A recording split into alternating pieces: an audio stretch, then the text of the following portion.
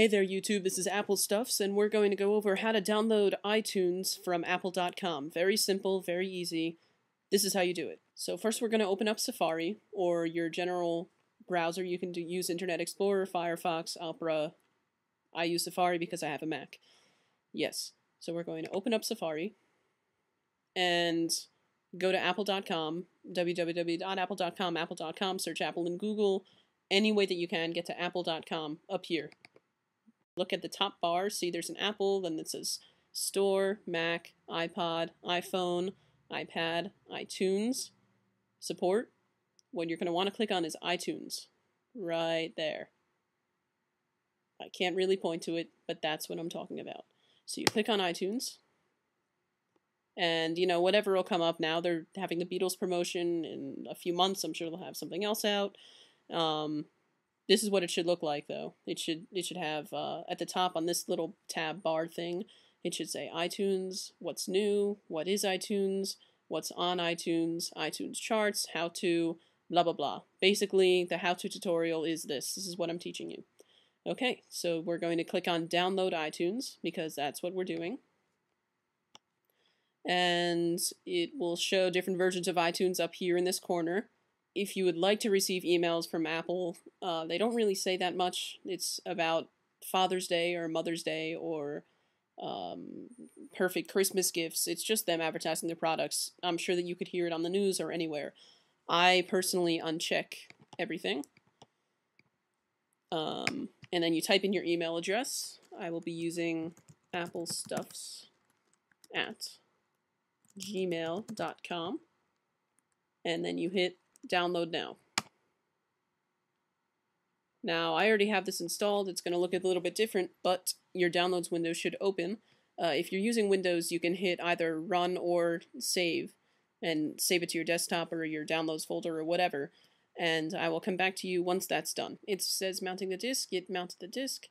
So, done with the downloads window, so you can clear that.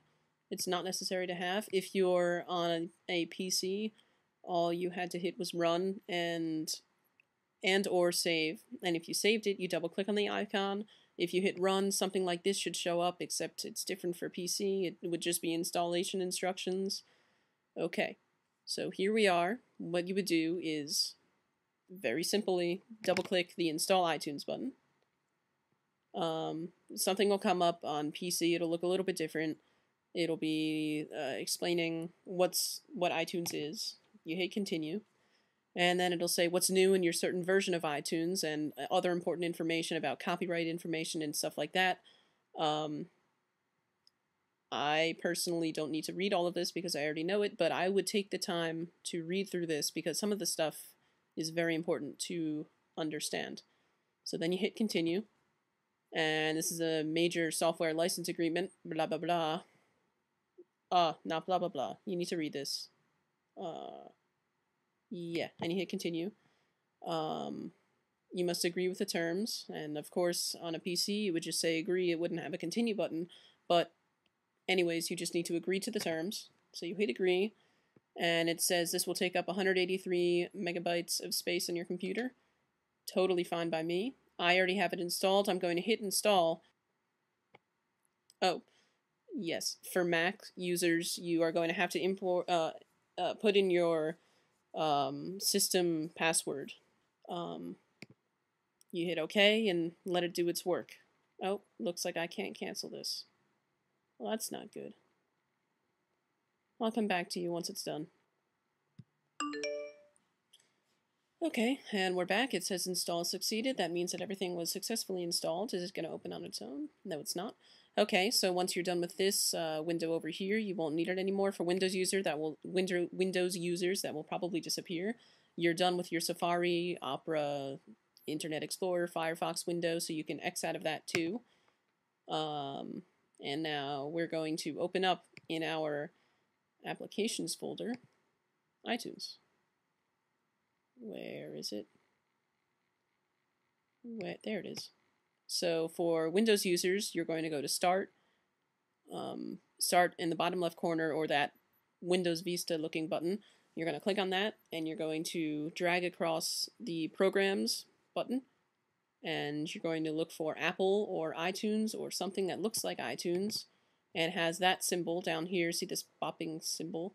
That's what you're looking for. And so, since I'm on a Mac, this is open. And when you first install iTunes, a message will pop up about preferences or something. You can just hit continue. You don't need to necessarily install extra features or whatever. So yeah, that is how you install iTunes on a Mac or a PC. Very simple, very easy. Anyone can do it. And my next videos will be about all these features over here, because to someone that is completely new at computers, this could look very, very confusing. Oh, Nicki Minaj. Okay, well, thank you very much for listening to this Apple Stuffs tutorial. There will be many more to come. This is actually my first. And comment below, let me know if you like it. And don't let me know if you don't like it. This should work for everyone. I really hope that it does. And have a great day.